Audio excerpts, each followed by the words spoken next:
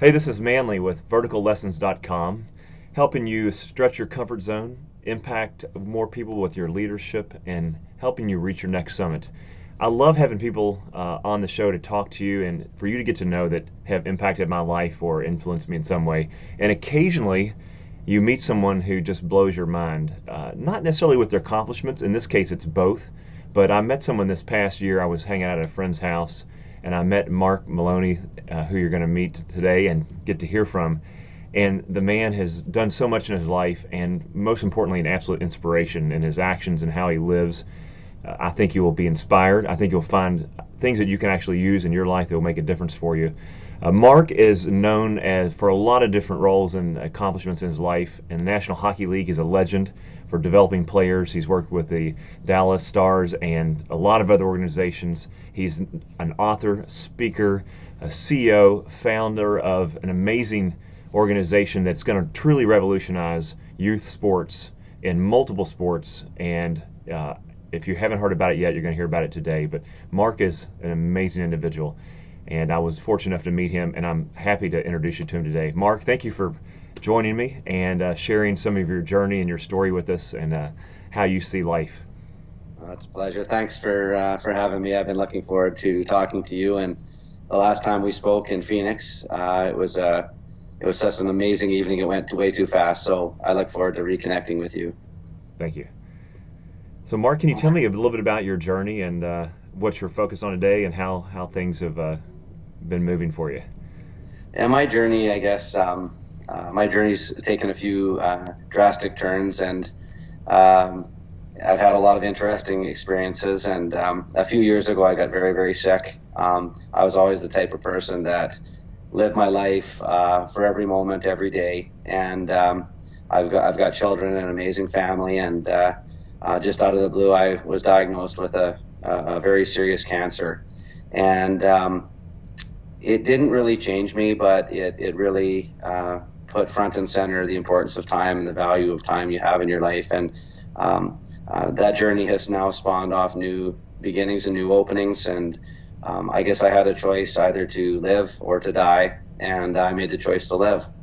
And so, hence, sometimes when you face crisis, you really find out who you are, and it can spawn opportunities that maybe never would have occurred had that adversity never happened. So that's kind of, I guess, my journey is I'm the type of person uh, that can't wait to get up in the morning and tackle each day and try to make a difference in the world and for myself and hopefully impact a few people along the way. Yeah, it seems like at the point that you had this major life event, to say the least, uh, Yeah. most people would have just been content and to really and supported you if you'd said, "Hey, I'm going to slow down and do things differently, and kind of focus on different areas of your life." It seems like to me that it actually ignited you in a way, even though at your very lowest and in some of your probably the most physically challenging thing you ever dealt with. I remember from your story that it seemed like you just exploded with energy in a way, even though you were devastated physically, and it ignited something in you. That can you tell me a little bit about that turning point and how you went from near death, literally, with no exaggeration, to maybe the most productive and prolific time of your life? Yeah, that I remember the day that I found out, and I remember just feeling your body just leaves you, I guess, and you're kind of in shock for a period of time, and then you go through the different stages of anger and frustration and all of those things, the emotions that you go through, and then ultimately to make a decision uh, on what you're going to do. And I had a great friend. He's a great friend today, and he always told me, Mark, there's always a way. There's always a way, no matter what you're facing, what you're doing, and I really took that to heart and said, there's always a way to deal with your circumstances and to make the most out of every single moment that you have. And so when I was in my hospital room for over a year, I just remember saying, if I'm going to have to be in bed for 23 and a half hours a day, then I've got to do something. I can't just lay here and watch the cooking channel, which I did for a period of time when I was first there, and realized that I could still accomplish a lot of my goals and dreams and make a difference. And so I I got busy while I was in the hospital bed and trying to achieve my bucket list and to try to build and grow things that hopefully could maybe impact others down the road. And that's when I wrote a lot of drill book. And one thing I want to point out, and to the people who may not know you that are watching this or listening, that so you're a person who pretty active, right? So you played hockey, were a star growing up and very involved in sports, and then all of a sudden you're expected to be sitting in bed for 23 and a half hours for a year in the hospital for a year. I guess that alone must have been devastating, just not being physically able to do anything, and so that you directed your energies mentally, I guess, and focused your. Tell me a little bit about that turning point, and then how you got started and what the drill book became. Sure. Well, first of all, I wasn't a star. I was I was a young boy that enjoyed activity and friendships and all of the things that sports. I was very active and had a family that was very engaged in sports. So that was my lifestyle. And of course, chasing my young kids around was exhausting. So I didn't have much energy at the end of the day. I probably had more when I was in the hospital. But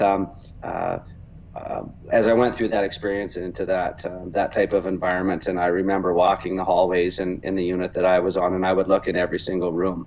And when you're in that hospital on the ward that I was on, there's no really interaction encouraged, so you're not to communicate or be close to people because of picking up viruses and things like that, and you have no immunity. So you're kind of mentally in your capsule, so to speak, and your whole life is just in your head. And I remember watching people that were 90 years old walk the one lap around the ward, and I just asked myself, what are they doing that for? Like, just let go. It's time to let go. And I was struggling to make my circuit around and do that lap. And people like that, if you want to see courage and what courage is, and you see people that have a death sentence and they still fight for every moment to live and to stay alive, that inspired me to keep walking around that hallway.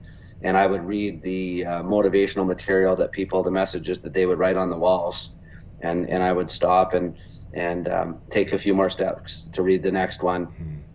And I just said that, if those people are doing that, I mean, it says a lot, and they have a lot more wisdom than I do. I mean, they've lived a full life, and they're still fighting for the value of how important life is, and you just don't want to give it up. And so that for me, when I went through my day-to-day routines and things like that, I always said, for every doctor, every nurse that I dealt with, I wanted to hopefully use my battle to help them and show them the value they gave to me, and the care that I got and the support.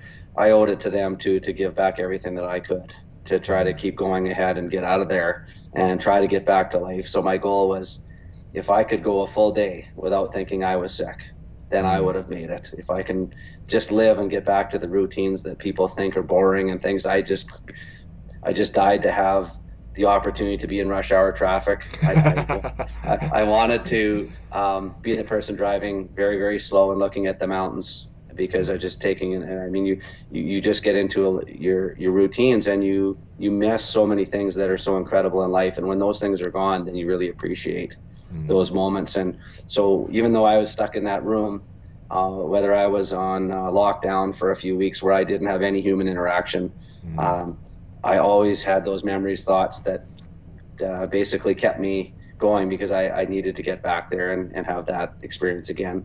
Wow.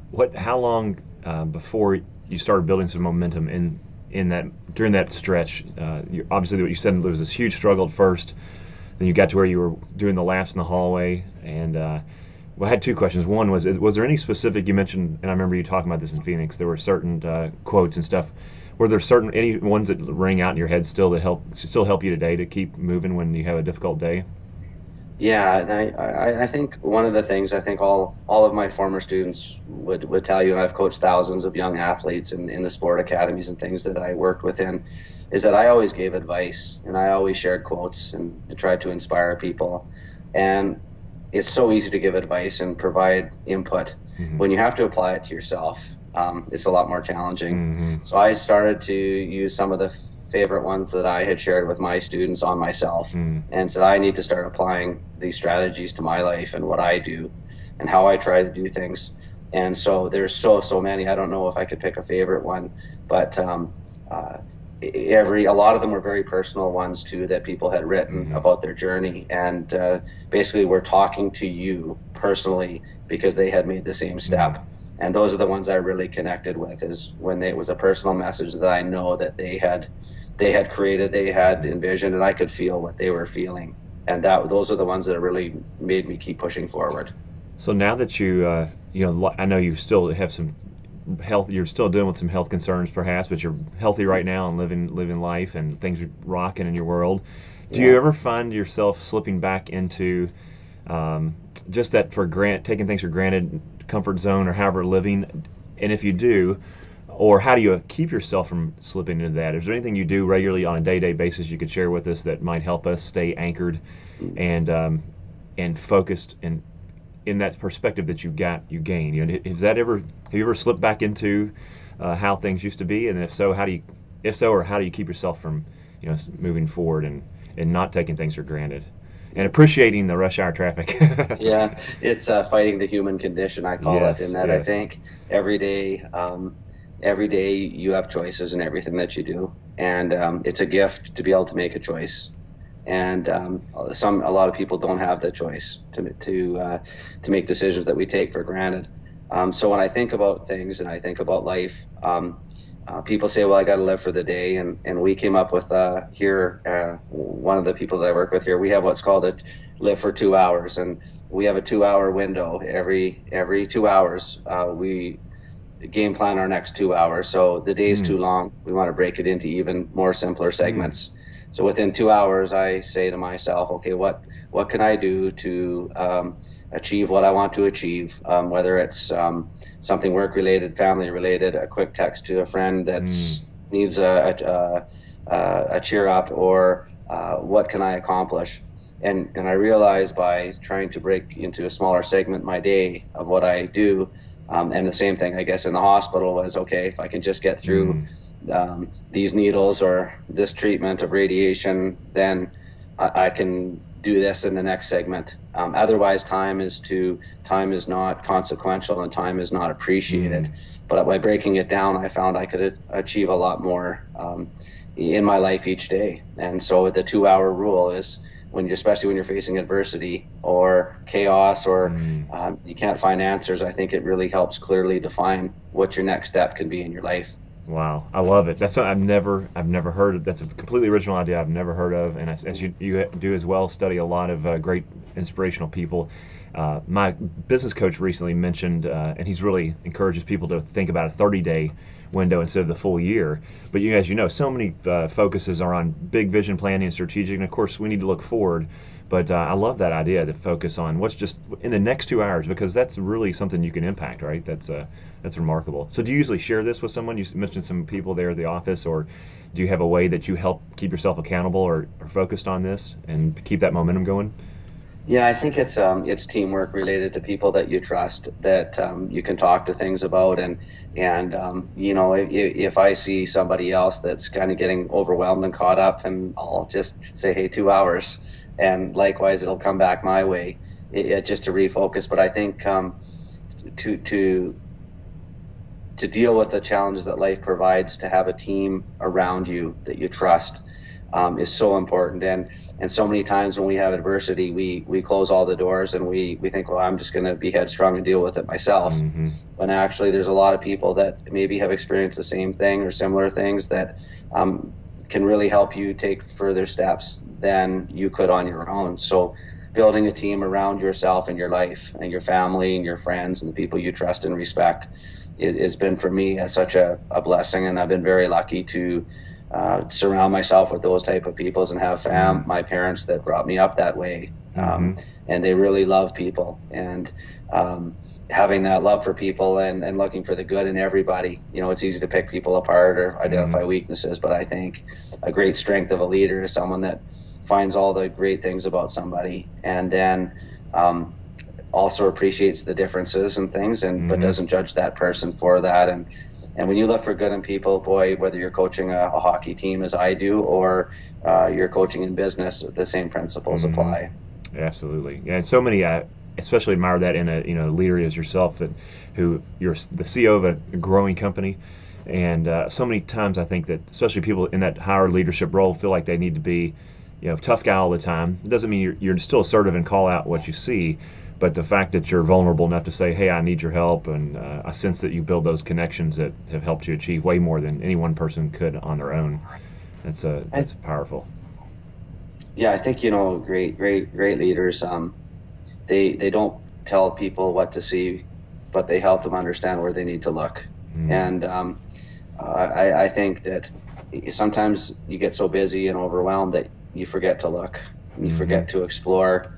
And the people that have that acumen to be able to identify or recognize things or areas of weakness or strength in whatever they do, whatever's around them, those people are very gifted. And then they use that wisdom to really achieve success in whatever they're doing. That's something I remember you talking about too in Phoenix, about the heart of your coaching philosophy based around the Socratic method and questioning. And I'm sure that's something I know is, I believe, a very strong skill set as far as a leadership, is helping people illuminate the blind spot or help them uncover the answer inside of themselves. Do you have any key questions that you like to ask yourself or of your team, in this case, your business team, that have really helped you stay focused or help them stay focused? Yeah, I think I always start with what's your greatest fear, and understanding if people have fear. Usually, when people don't achieve or accomplish what they're setting out to do, fear of failure or fear of something is usually a major obstacle that's front and center. And sometimes you get so busy you don't take the time to ask to create a trusting relationship, so they would tell you what their fear is. But everybody has fear. We all have fear every day. It's how we manage our fears. And I think understanding and getting fear off the table so that someone says, okay, these are the things that are holding me back. Can you help me figure out how we navigate? And then back to the original premise, there's always a way. So what many people define as fear actually isn't fear. And there's many reasons they won't step off the pool deck. And if we can help understand that, and then support them and know that you're there with them, the most intelligent and the most successful people make the most mistakes, and they fail the fastest. So if you fail the fastest, the most, you're going to have the most wisdom and most experience. Yet in life, I guess from the time we're very young, we're taught that failure, or we learn that failure is a negative thing. And we want to reframe failure and shift that paradigm. Wow. I love the fail the fastest and you'll be perhaps the most successful. Do you have any tools or techniques or anything you've used when someone is still stuck, or you're trying to get them, maybe even as you mentioned, you build the trust first so that they're willing to even go there when you ask that question. And it's so powerful too. That's your first question that you ask once you get to this point in the relationship. So if there's still, have you any tools you found that help them? Let's say they say, yeah, here's where I'm uncomfortable. Do you have a process or anything you ask next to help them get a reality check or face the fear, overcome it? Yeah, I think the next step for me is identifying the difference between goals and rewards. And the goal is never to win. Let's use a sport reference. The goal is not to win the Stanley Cup. The goal is to get up every day, have great habits, have a direction, have a purpose and a focus, and then work hard to achieve what you want. The reward is the Stanley Cup. And I think many times the people confusing differentiating between a goal and a reward is an obstacle, I think, that we all face every day. And whatever we're trying to, whether it's build a relationship with your wife or your children, whatever it may be, it's understanding that the process and the journey through your life is what is your life. And the ring, the Stanley Cup ring or whatever, is a representation of your journey, but enjoy and love that journey. And so the next step and part of that conversation is that if you have people that are passionate, the number one ingredient in my perspective is the most important ingredient in life is passion. And if you have people that you're working with that are passionate about success, they need a little steering sometimes or shifting to get them in the right direction. But I would rather have them with that passion making tons of mistakes as they forge ahead and they're going to change the world, and then to sit back and be afraid of jumping into a project or something that they're working on. So as a leader, our job is to remove excuses and create reasons to succeed versus reasons to fail. So I love the passion piece. I remember us connecting on that as well, and it's part Yeah. of my current keynote that I've been doing for an organization. And my position is that look for passion when you're hiring people, and if they're not passionate about something, it doesn't even have to be the exact thing that the company focuses on. Yeah. I remember asking that in interviews, "What are you passionate about?" People would look at me and go, come on, this is a job interview. Make something up, you know. So Yeah. I'm curious, so when you're looking for the right person, I know you guys are growing as an example right now, and I'm sure you're adding team members. Uh, if you don't sense that they're a really passionate person, do you pass them up and just say I'm gonna find people who are passionate and we'll train the other things we need, or what's your position and philosophy on that? Do you I know it's important to you. I'm wondering if you take on people who you may think that aren't really as passionate as they need to be, or do you wait to find that person who's really lit up about life and bring them on the team? That's such a great question. Well, I can tell you this is that I have a photographic memory. So in my journeys through life, I always remember the people that have had an influence or impact me, or I've respected what they do, or Mm. I've been involved with them on certain things. Those are the people that I go after when I know I don't try to fit a person into a job.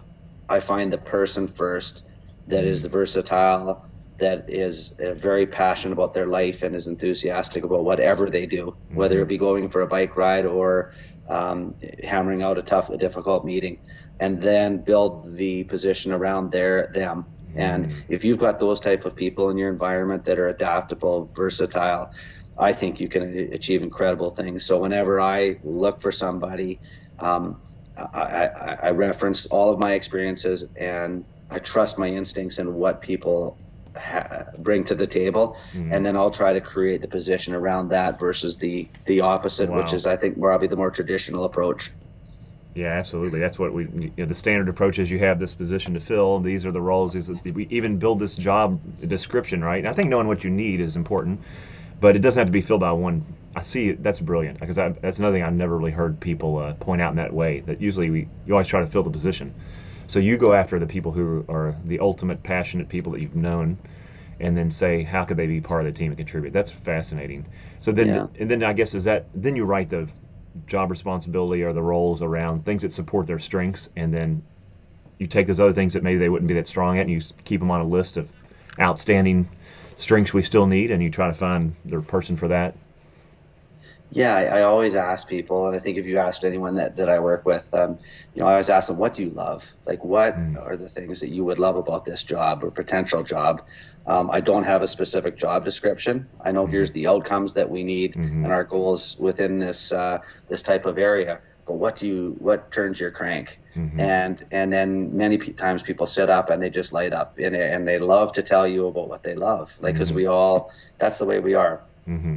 Then if I can scope the certain pieces around that, then I think, boy, that's the easy part, and the hard part is to find that person that has that enthusiasm and Mm-hmm. passion that just they walk into the office and everybody's all of a sudden that aura comes in, Right. and you feel more inspired to perform yourself. And that's I think a contagious work environment, a contagious home environment. A Mm-hmm. dad that goes home from work and is exhausted and had a rough day, and bang, all of a sudden the kids are, one little thing and he's over the top. I think we all deal with those things each and every Mm-hmm. day. Sure. And so I sometimes try, I think we all battle that, but I think the key is to, um, at the core of it is when you're around people that engage you, the battle is so much easier because they make you better without even making an effort to do so. And the reverse is true as well. If you've Mm-hmm. got negative people that are can't doers, or why am I doing this? But they're asking why for the wrong reasons because Mm-hmm. they want to take a shortcut and don't want to do something. Um, I think that support team really, at the end of the day, brings out that extra 5 to 10% in Mm. everybody on every task. And then when you multiply that in a business and then scale it, and put the commerce behind it, I think that's the difference between a successful enterprise and one that's Mm. probably struggling. It seems that courage is contagious, isn't it? And Yeah. when you get those people together, that it can be very powerful. This is my bias. I believe people and leaders of organizations underestimate the power of what you just said. And I know if you ask someone, every CEO would probably say, "Oh, of course I want passionate people." But what I see is that it's not, it's not the priority in the interview process. They look at so many other factors, and I couldn't agree more with you. That's brilliant insight. What if you have you had an opportunity or a situation, not an opportunity, but one where you end up, so if they're not passionate, they didn't the passion test, then I assume they just not a good fit, right? Then you probably didn't pursue them to begin with. If you're introduced Yes. to them, maybe someone else introduces you to them, and you don't sense they have that passion, you just tell them you don't think it's a good fit, and then you don't, even if you think they're brilliant, you don't try to make it work, right? You've learned Yeah, that. correct. I don't interview people. Mm, I always tell people that your interview was 7 years ago when I met you, mm, and your day to day and how you live your life and what you do and the values that you have, whether I've been their friend or an associate or have had some type of relationship with them in the past. That for me is their interview, and mm, those are the key ingredients, the pillars, the building blocks. I think um, that you can build something successful mm, with. But to sit down and think that asking someone questions about without knowing much about them about this and that, I don't think that that will lead to the same type of successful candidate than mm, actually your track record with somebody over time. And I also trust the relationships of the people that make recommendations mm, that have known individuals. So that networking is such a key part of business, as we always know. It's a cliche, right? Oh yeah, mm. we've got to network, Sure. but networking with people that you trust, that have their arms out. I mean, that's Mm, how I met you, for mm. example, and I love to associate with people that I respect, who I know are going to be associating with other people that I would love to meet also. Yeah, absolutely. Yeah, It's yeah, life's too short to be hanging out with jackasses yeah, and exactly. the sword. That's Yeah, what I say. So yeah, it took me a while to learn that, really. But to be a bit critical, protective with my time is I want to spend more time with people like yourself. So you mentioned going on the when we get home at the end of the day and we're busy, we have busy lives. Even if you're a full-time homemaker and there's those struggles. Um, do you have a routine or anything that helps you just reconnect and bring your best when you walk back in the door at the end of the day? We have this. We both have. I know you have a 14-year-old and 12-year-old children, and I have mine are the same age. So, how do you keep yourself from just? I find some days I'll just come home and we'll just go through the motions, and we got our head down and we're busy, and then you roll right into the kitchen or wherever that spot is, and like you said, you snap or you. How do you make sure that you don't fall into that comfort zone and those habits that don't lead to the best engagement with the people who need us most, our families? my wife would probably have a different answer than I would. That's I have okay. all She's these not on the ideals, call. So. but following the ideals is different. Um, that's such a great question. I think for me, it's this. It's most people, if you ask them, they put all of their energy and their heart into what they do during the day. Mm, And it should be reversed. The energy in your heart should go into what you do after work with your family, with your friends. Because ultimately, at the end of the day, those relationships, when you're on your deathbed, I remember reading something about what are the 10 things. So they had people that were terminally ill, and they asked them, if you could live your life over, what are 10 things that you would do different? And all of them made so much sense when you read it and you're sitting back and saying, holy cow, I'm way off the mark here. But I think a lot of people expend their energy, a lot of themselves from 8 to 5. But when your family needs you and when you really can connect and make a difference is from 5 until bedtime. mm-hmm. And I had bad days. My wife come home and say, you're bringing work home and this and that. And I think we all go through that. Sure. But I think it's a mental conscious decision that you make when you walk in that door, to either make dinner for the family or just clean up. And I remember I was at a presentation in 1993, and the presenter, who is now the president of Hockey Canada, he did a task with all of the coaches that were in attendance, and he had us all take out a sheet of paper and write down 5 things that we were going to do and in our life. And I at the time was 23 or something like that. And I remember, and he said, be realistic, but strive for success at what you want to be and who you want to be. And I remember writing those 5 things down. And then he said, well, every time you want to veer away from your outcome of your 5 important things that drive your life, then pull this out of your wallet and take a look at it. Well, I carried that sheet around for years, and it went through the washing machine, and it was, the ink was running all over the place, and I remember that, when I was veering away from what I thought I wanted to be or what I wanted to achieve, I would pull that out and just refocus myself on, ultimately at the end of the day, this is where I want to go. Mm-hmm. And so it helped me fight the temptation to not follow my dreams. And everyone has dreams, and dream big. I believe in dream big. You should go after it, but to achieve those dreams takes a commitment and helping yourself stay committed. So one of my most important things was to be a great family man and a dad one day. I had no kids at the time, and always have that as my most important priority. So that was number one on my list. And so when I come home, I always remind myself that I'm so lucky to have kids, and I'm so lucky. I look at them as role models for me, and a lot of the qualities they have, I never had. And I think they're leading me, and yet they're 12 and 14 years old. And same with my wife. She sent me a text the other day and just said, I wanted to say this. I never say it enough. And I responded to her, you do every day by what you do. And so it's not what you say, it's what you typically do. And there's a lot of motivational rhetoric and all those things, but your day-to-day, how you lead your life, I think, is probably the most influential thing you can ever do at home, or in those times when you get home and you're exhausted. It's your actions that speak way louder than words do. Wow, no doubt. That's very helpful, because I know that's something we all, as you admitted to, we all struggle with staying focused on those most critical and most important things, and we certainly want to be passionate about our work as well. So, so what do you?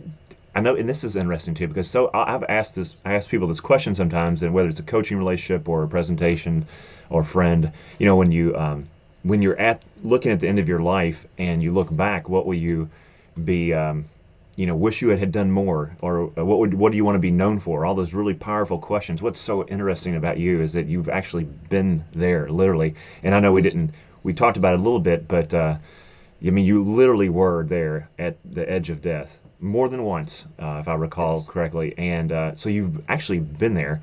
So different for you, this question, I guess, because you've really had this through. Even at this point in your life, two questions, I guess. One is, what do you want to be remembered most for, as far as a legacy?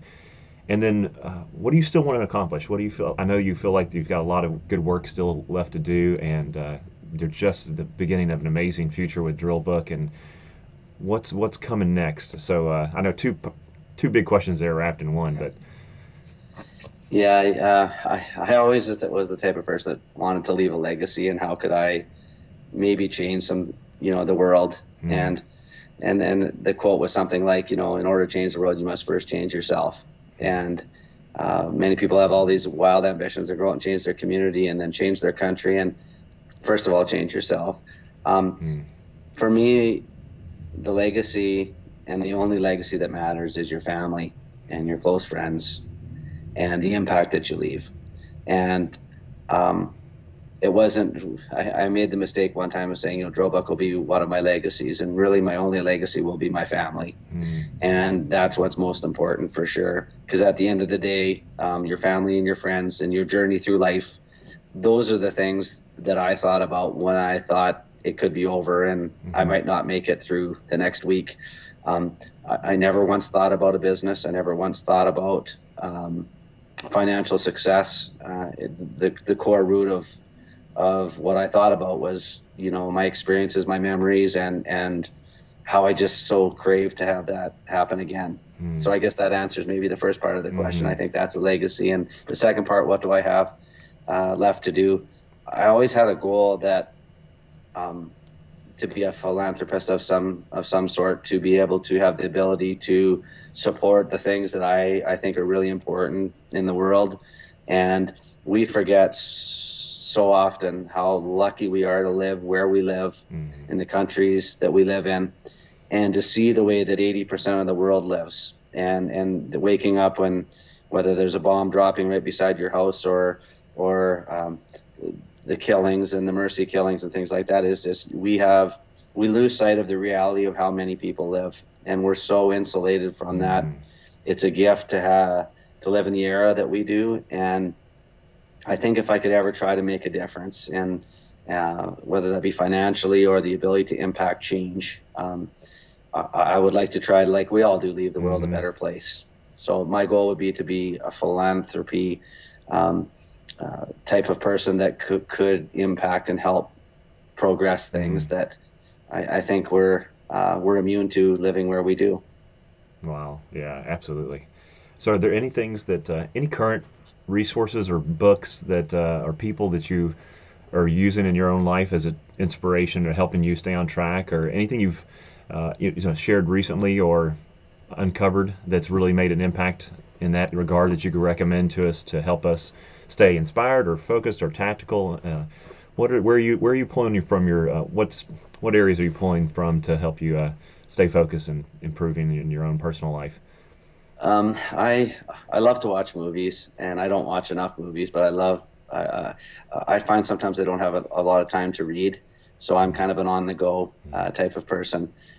Things that have really impacted me, and there's so many. Like The Lone Survivors, a recent one that it's a book that by Thomas Luttrell, and the story of the Navy SEALs and and their journey and the decisions they made and what they do and all of that, and that story is so impactful. And I just think that the reason that impacted me so much is that before you encounter anything, you make a decision of what you're going to do, and that's what you do.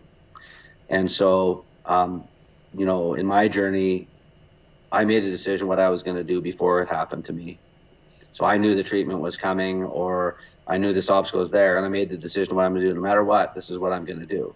You make that decision before, and you don't get swayed by the outcome of that event. You take control of what you can, and you say, this is what I'm going to do regardless. And that focus, that singular focus to achieve that obstacle, overcome that, is, I think, a very powerful thing that the lone survivor represents. Is that, when Thomas is laying in the cliff in a hole, and he's looking at the moon, and he grabs a rock, and he reaches out, and he's paralyzed from the waist down, and he draws a line in the sand. He crawls over that line. He doesn't know where he's crawling to, where he's going. He's in the middle of the desert, and he does that for 7 miles. Gosh. And I look at that, and there's a person that made the decision that he's going to live, and he's going to do whatever he can. And at no time did he accept that he was going to give up. And I think that is inspirational for me. As far as authors go, there's so many incredible authors. I was a huge fan of John Wooden. And he was one of the most renowned coaches in history of all sport. And his life lessons and the stories that he tells about his interaction with young people and athletes, and you really realize that you don't work with athletes, you work with young people that just happen to love a sport. And he was always a person that I would always kind of make sure I read his things. And I'm kind of a sports guy, so I love sport books. Pat Riley, The Winner Within. I'm really Gladwell is outstanding, and all the new research coming out on those fields on performance. And then recently, there's a lot of people like John O'Sullivan, who's one of our partners and did Changing the Game project, and then getting to meet John Ballantyne, the kids in the game, and getting kids into sports. You meet these people that are doing these things. There's amazing things to try to change tradition and the way we've always done things. And I've just enjoyed all those experiences. And then finally, more so than reading, I think it's the people that I interact with day to day. All the fellow people that I work with in Drobuk that are just amazing people, and I learn so much every day from them. And then the relationships that I've connected with people like yourself through those relationships. It's just so exciting to get up and I learn more from conversations, I think, than from reading about certain things. So my day-to-day interaction is just what I really enjoy the most. Wow. And I'm with you. I think I have the belief that people, so someone might look at you and say, well, you're the CEO and you can can fire the person if you don't like them. And I'm stuck in doing what I do every day, and I don't have a choice about the people I'm around and with. Would you agree that people still, if you do it with intention, that everyone still has a choice of the energy you put into a relationship or who And we spend and waste a lot of time on, social media, connecting with people. I'm not saying there's anything wrong with social media, but connecting with people who maybe aren't really benefiting us. And I feel like people have more power than they realize if they use intention and focus to create a life that's more enriched by being very intentional about the people that they spend any energy with and on. I think that's critically important. I think it sounds like something you do naturally. But would you agree that people, even if they're not the CEO or they're just the regular Joe out there or gal, that everyone has more potential to have a more rich life by focusing and being intentional about the people they are with every day and experience? Yeah, I think most people impose a ceiling on Mm. themselves, and they are their greatest enemy. You know, the quote is "Get out of your own way," Mm-hmm. and I think good leadership means helping people achieve a goal that or an outcome that they never thought they could get to themselves. Mm-hmm. And so many of us put obstacles in our way that no one else is putting there. It's just our Mm-hmm. perception of things or our reality from looking from our perspective. And a gift is to be able to step out of your shoes and into someone else's and understand their perspective.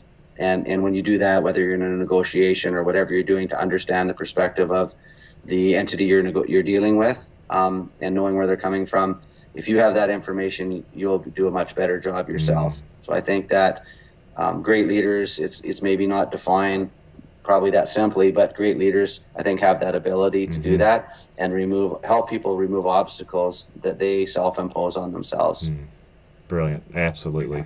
So yeah. tell me a little bit about the drill book. I know that's something a very passionate focus of a lot of your time. And can you tell us a little bit about the drill book and where you're headed with that?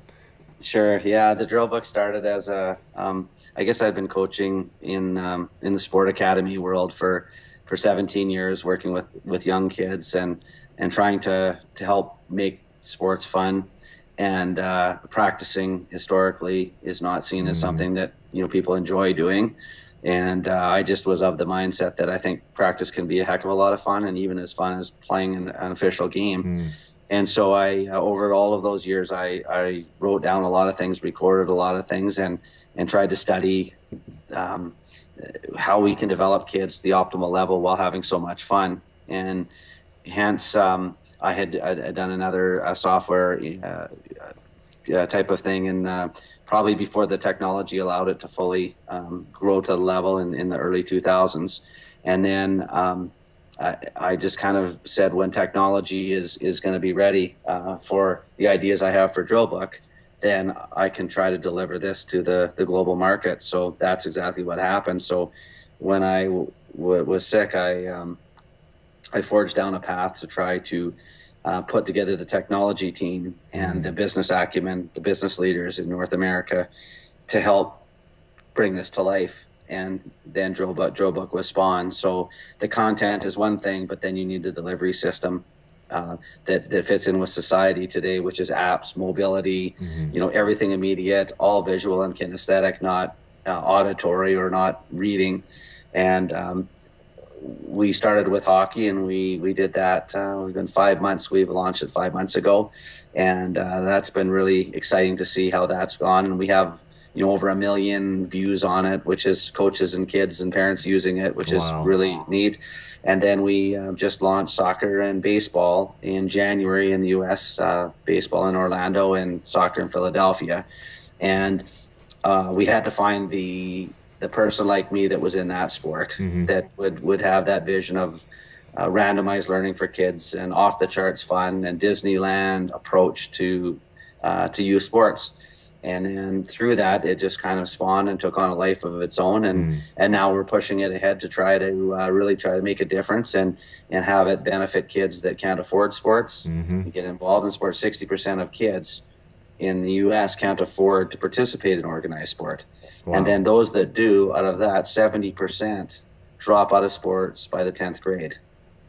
So when you look at those two numbers alone, inherently that's one of the reasons we did Drill Book. Is all the people in Drill Book want to create a better experience for Mm-hmm. kids and keep them active and healthy and having fun.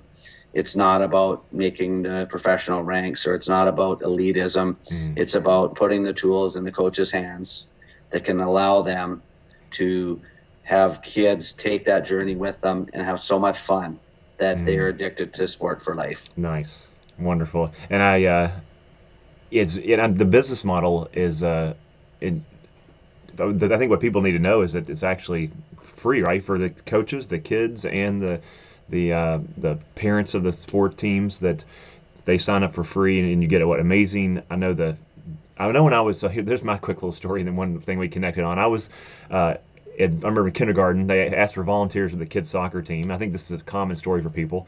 And I said, sure, I'll help out. You feel you're standing there, so you've got to act like you're going to help. So, yeah, I didn't know anything about soccer. I said, I'll do something, I'll be the ball boy. And then next thing you know, the guy says, hey, we need an extra coach. We have a lot of kids. Would you coach? And I was like, I had no idea what I was doing.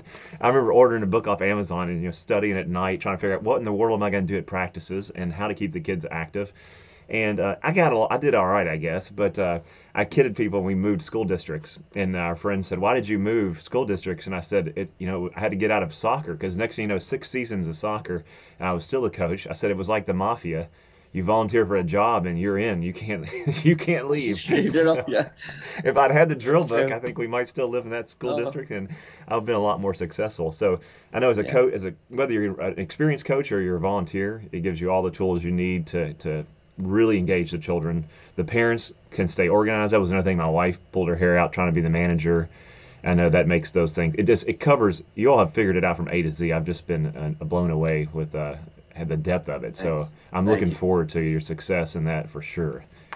Well, thank you. It's been a lot of fun, and if it can help a dad or a mom that's lost the coin toss and has to coach and create a great experience for kids. I think I heard a quote the other day that it's kind of staggering from one of our people that we collaborate with quite a bit, and he said that this will be the first generation of kids that aren't supposed to live as long as us.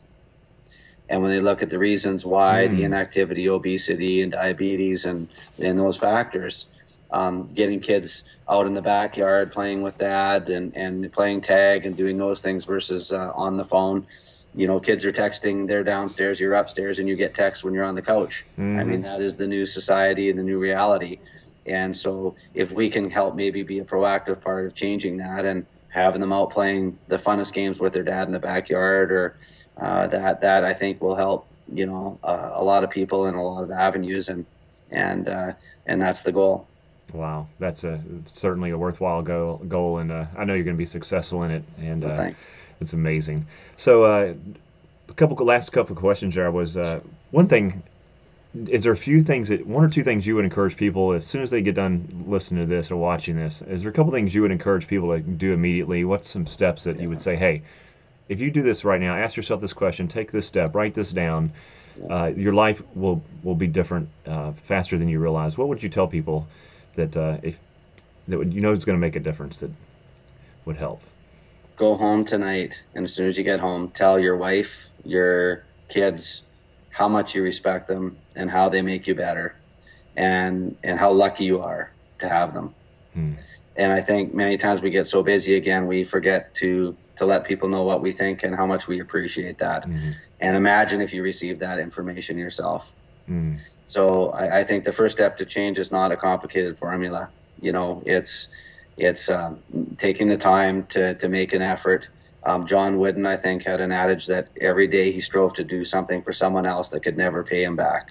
And it's a great way to live. When you live that way, I think good karma and good things happen in return, and you can make a difference that then starts that chain forward. So that would be my one word of advice in that regard, to make an instant change, and then try to adopt that as part of what you do consistently, whether it's at work or in your environments that you're in or the circles you're within. Be the person that strives to make others better, and stepping out of your comfort zone into that learning zone and the panic zone, which is where the high achievers live. They if you stay in your comfort zone, through experience, your comfort zone gets bigger and it expands, which is great. But if you really want to challenge yourself and you want to have exciting things happen and new challenges and opportunities, you're the person that steps out, nobody else, into that learning zone. And I think when you're in that learning zone, you can retreat back into the comfort zone. But the risk takers, what we call risk takers, they move out into those areas where they know there's going to be failure, and yet it gets to be a pretty unique experience when you can step out. And I think we all love challenges, and we don't like the normal every day, but if you just sit in that comfort zone and you do what you do, the result will be the same. To do what you've never done, you must try what you've never tried. And you mentioned that, love it. And as you know, that's the core of my message and my passion, to help people keep stretching that comfort zone. You mentioned the panic zone too, and can you talk about that for a moment, and panic versus the learning zone? And do you recommend to people, how much time do you recommend people spending at each zone, or what is your philosophy on that? Yeah, in the panic zone, I guess, is defined as, failure is assured. When you step out into those areas, sorry about the phone call there. Trying to get rid of that. When you step out in the panic zone, there's going to be unknown adversity. And I always think of a person like Thomas Edison. I think Thomas Edison had 1,093 patents by the time he passed away. And every time he found something that wouldn't work, most people would deem that as failure. He framed it and said, every time I figured out something that wouldn't work, it was a solution to that led me to the path of what would. So failure inherently for him was success, because it didn't work, so I had to try another avenue. So the panic zone means you're stepping out into a world whereby you're a curve jumper, meaning I think if you study Apple and some of the stories with Apple, I'll reference one that said that experts know nothing. If you're an expert, you improve 5% of sameness. A curve jumper is conceptualizing what other people can't even fathom. So 5 years ago, many people can't fathom what is happening today in the social media world. It didn't exist. And so the curve jumpers are living in that panic zone. They're conceptualizing ideas, and they're so far ahead. And then the experts jump on and try to follow that once something's established. So how long per day would you stay in that zone? I think inherently there's always a retreat and a progress step out and retreat back based upon things like financial circumstances, enjoyment of the work environment, the people you collaborate with that allow you to use your tools and your gifts. So ultimately, I don't think you're there permanently. I think we always retreat every day, but we have the courage, and what we define as risk is different than how someone else would define risk. Risk to a person living in that zone is to someone else death. But it's your perspective on how you look at risk. And so when I look at what happened to me, risk to me now is so much different than it was before. And financial things and whatever aren't even on the radar as it pertains to what is risky versus things that you face. Wow. So I think reframing risk is really what is risk for everybody. It's different, and for me, it's a lot different than it was three years ago. Wow. Yeah. Powerful. The greatest risk is to do nothing. Yes, absolutely. Yeah. That's powerful. Are there anything else you want to share with us before we wrap up? Well, I think it's just been what I really hope is that, a couple of things that we've talked about, or one thing would trigger with somebody to make a change, or to try to hopefully motivate them to go after what they want. You've got one shot at your life, and you got one kick at it. Greatest cliche there is. But I think at the end of the day, when you're aspiring and really chasing your dreams, don't do things that don't make you happy. Pursue your passion, and the rest fits together. And if you're pursuing something you're not passionate about, you're going to look back, guaranteed, in years, and wonder what you were doing or why you did it. And there's many reasons to say you're not going to do something, and find reasons there are. Pursue your passions and dreams. And I think that ultimately you'll have the happiness that just keeps forging you ahead, and you'll be healthier. You'll have a better mindset, and I think you'll be able to establish better relationships when you love what you do. Wow. So that's really what I found is now I do every day I wake up, I do exactly what I want to do every day.